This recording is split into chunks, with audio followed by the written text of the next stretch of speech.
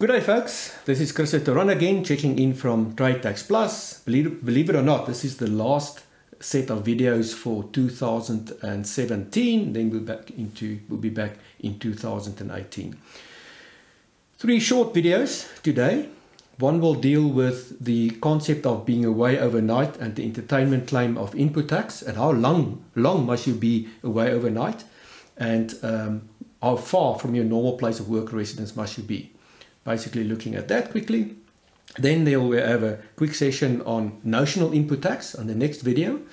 Notional input tax, specifically the requirement that you claim input tax at the lower of cost or market value. What happens in certain industries where you pay more for the goods than the market value of those goods, and that specifically would be in the motor industry. So we'll touch on that.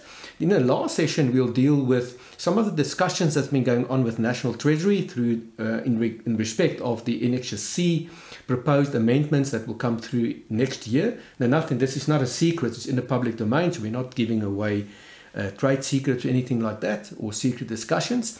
But it will give you some indication what the thought processes are, where changes should be going forward, and we'll give you some inputs in terms of what those discussions were.